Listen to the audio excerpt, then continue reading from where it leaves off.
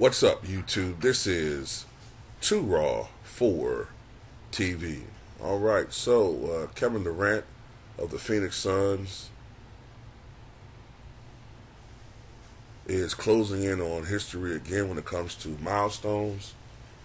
On Sunday, the Phoenix Suns will play the Milwaukee Bucks, and Kevin Durant needs just 20 points to pass Shaquille O'Neal on the all-time scoring list. I know that most lists are using the NBA list, but I go by pro basketball.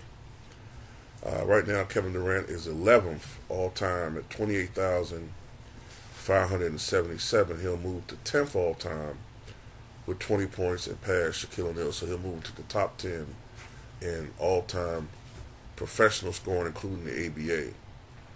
Over the past few years, Kevin Durant has surpassed a lot of all-time legends. During the 2022-23 season, he passed Alex English, Vince Carter, Kevin Garnett, John Havlicek, Paul Pierce, Tim Duncan, Dominique Wilkins, and Oscar Robertson. And so far this season, he has passed Hakeem Olajuwon, Elvin Hayes, Moses Malone when you consider the NBA, although Moses Malone is still ahead of him when you include the ABA, which I do. And Carmelo Anthony, he's passed all these guys.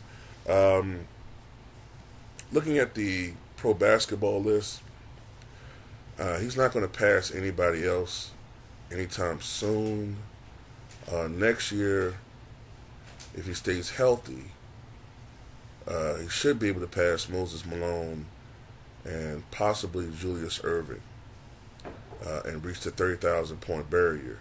That's if he stays healthy. So anyway, salute to Kevin Durant.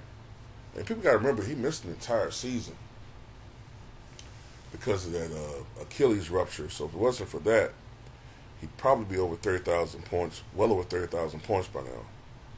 But anyway, tell me what you guys think.